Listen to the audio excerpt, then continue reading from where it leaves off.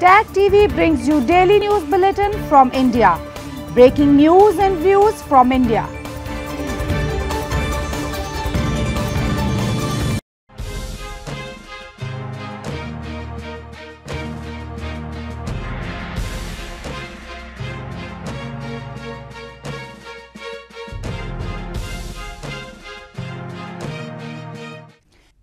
Good evening. Welcome to South Asia Newsline. I'm Lipakshi Khurana. Here are the top stories we're tracking for you. Indian PM Modi unveils projects to boost connectivity and religious tourism in Uttarakhand. Pakistan poll body disqualifies former PM Imran Khan from public office. And Sri Lanka Central Bank Governor sees inflation peaking, says IMF funding crucial. And now for all the details. Indian Prime Minister Narendra Modi on Friday offered prayers at the iconic Kedarnath temple and the Badrinath temples in Uttarakhand state as he unveiled various projects to boost connectivity and religious tourism. He accused the previous governments of leaving the centers of faith across the country in a state of neglect for years and claimed they are now being restored to their lost glory. Indian Prime Minister Narendra Modi on Friday offered prayers at the iconic Kedarnath temple in Uttarakhand state as he unveiled various projects to boost connectivity and religious tourism. Donning the traditional Chola Dora outfit that was gifted to him by Himachali women, PM Modi paid obeisance at Kedarnath and laid foundation stone of development of a ropeway from Gaurikund to Kedarnath shrine that will reduce travel time from 6 to 7 hours to only about 30 minutes. The major infrastructure development aims to give a boost to religious tourism, which will give a fillip to the economic development in the region.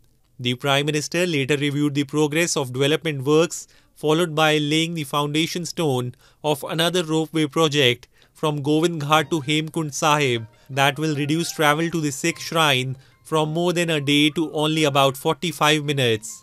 He also inaugurated projects to boost road widening and connectivity at Mana, considered the last village in India. के बीच आकर मुझे 2 ropeway project के शिलान्यास का सौभाग्य मिला है।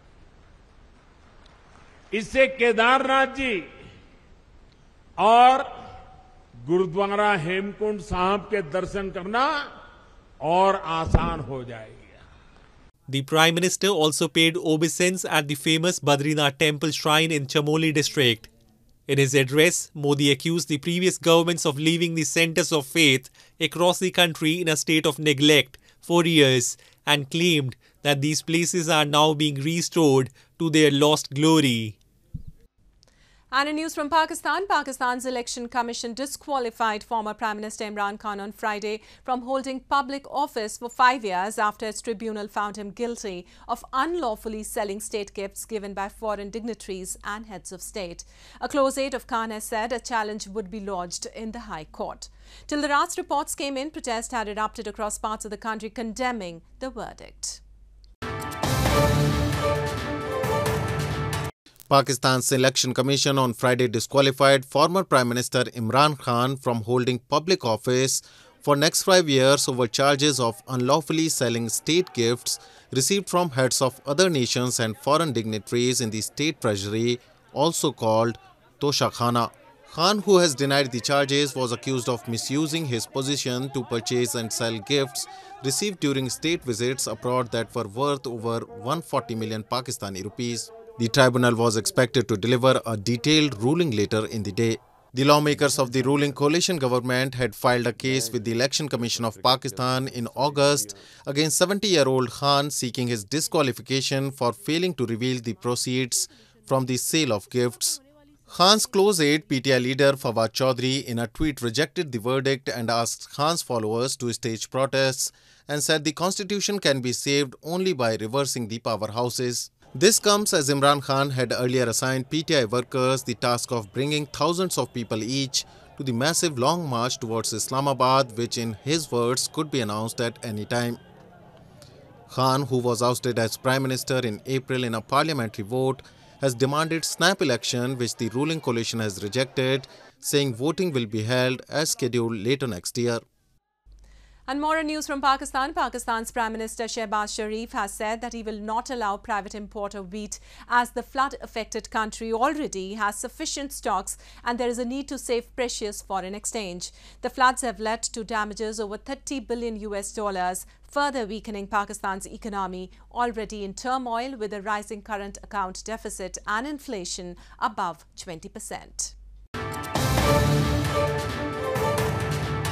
Pakistan's Prime Minister Shehbaz Sharif said on Thursday that the country has sufficient stocks of wheat and he will not allow its private import to save precious foreign exchange. Sharif's statement came a day after European traders said a government agency in Pakistan had issued a new international tender to purchase and import 500,000 tons of wheat. Addressing a meeting in Islamabad, Shehbaz said the production of wheat was likely to be less than the demand consequent to the floods, and the government wanted to distribute seeds to the farmers for the next crop with equal cost sharing with the provincial governments. Addressing a meeting in Islamabad, Shehbaz said the production of wheat was likely to be less than the demand consequent with the floods, and the government wanted to distribute seeds to the farmers for the next crop with equal cost sharing with the provincial governments. He added that the government had imported thousands of tons of wheat to overcome the shortage for the last year. I will not allow this. I will not allow this. कि private sector आप मंगवा ले अपनी मर्जी की कीमत पर. मैं किसी को दोष नहीं दे रहा, किसी पे इल्जाम नहीं लगा रहा, किसी को I am not casting any aspersion, किसी पे मैं डाउट नहीं कर रहा. We are all honourable Pakistanis, all provincial governments are all very honourable, they are doing a great job. लेकिन एक सिस्टम है, एक तबाही हो गई है. फॉरेन एक्सचेंज का बहुत एक मुश्किल मामला है.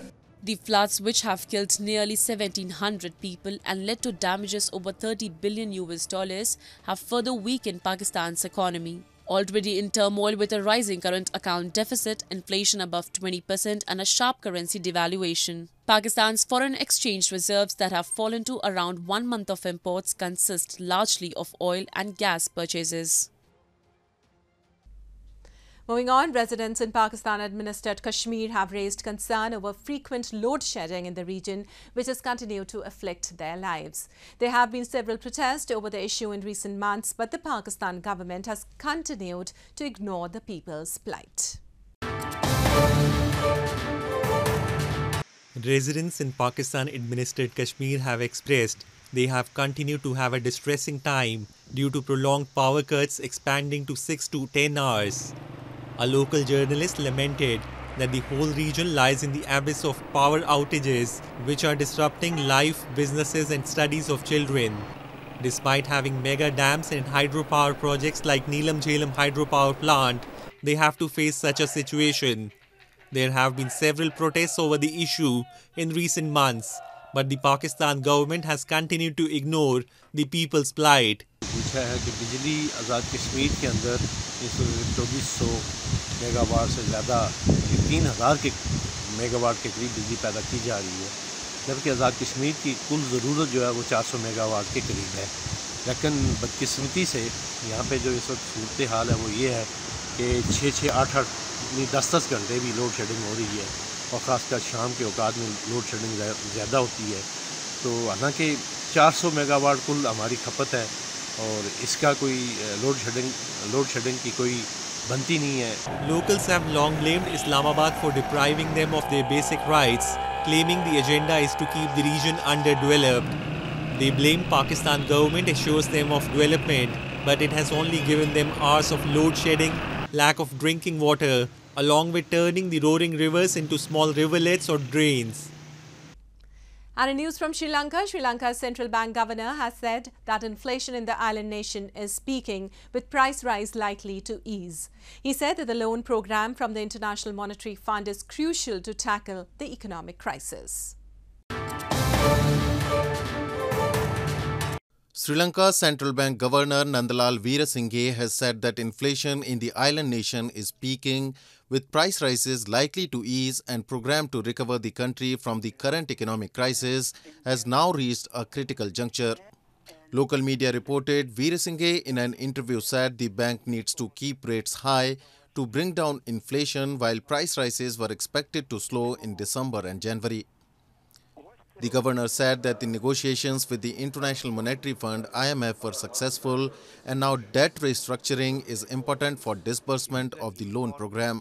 He pointed out that tax revisions and increase in interest rates were some of the tough decisions taken to get rid of inflationary situation. The government is expected to present its budget for 2023 to Parliament in mid-November, which is expected to include higher taxes and wider reforms of state enterprises in line with commitments made to the IMF. Sri Lanka's financial crisis was partly caused by steep tax cuts in 2019, which together with the impact of the pandemic resulted in multiple ratings downgrades that locked it out of the international financial markets. And moving on to news from Nepal, the Nepal's Election Commission has recommended legal action against CPN Unified Socialist Chairman Madhav Kumar Nepal for breaching the election code of conduct. The Maoist leader has been accused of luring voters by telling them that they would get job opportunities abroad for free.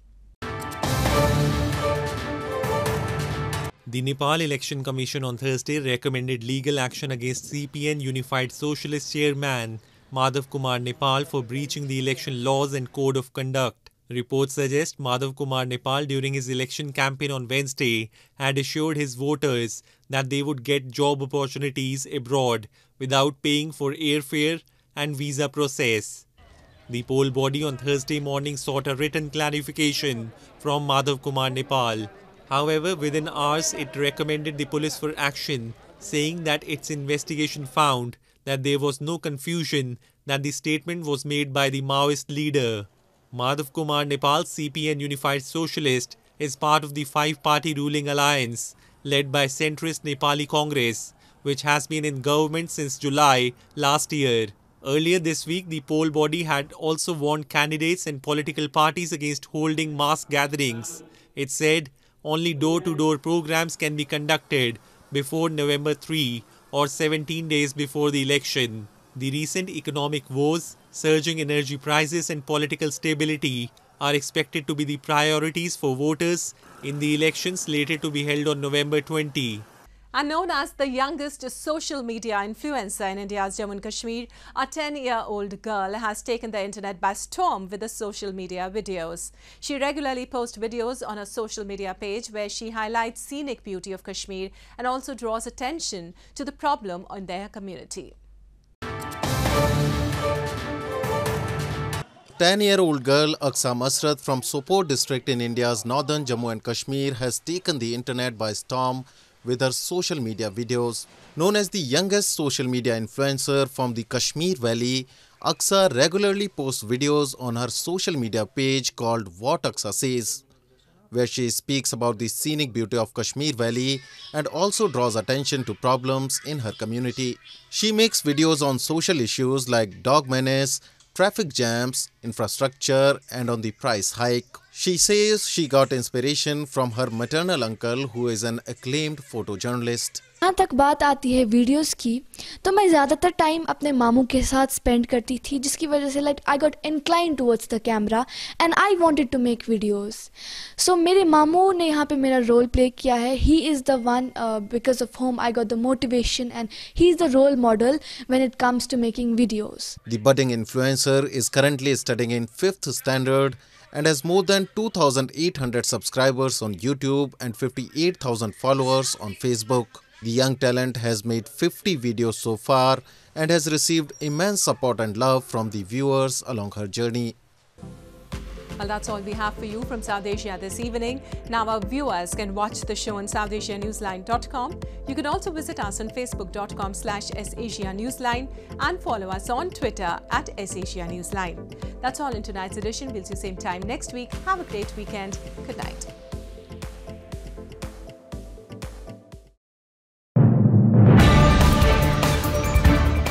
Tag TV brings you daily news bulletin from India. Breaking news and views from India.